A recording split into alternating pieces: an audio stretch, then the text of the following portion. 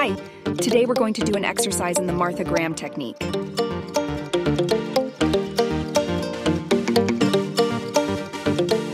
whole exercise looks like this.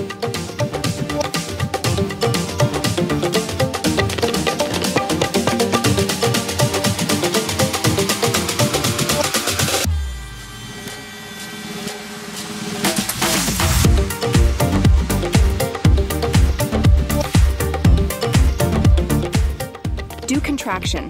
Roll the pelvis forward. Pull in your lower abdomen and round your back. Pull your wrists forward. Now do release. Roll your pelvis back, open your chest, and look up. Let's practice our hands.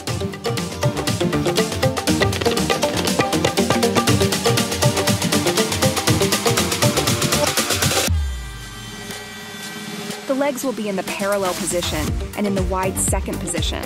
In the first part of the exercise, do contraction for 4 seconds and release for 4 seconds on each leg.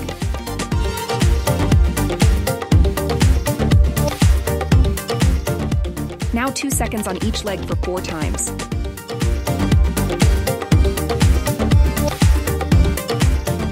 The last part of 1 second 8 times.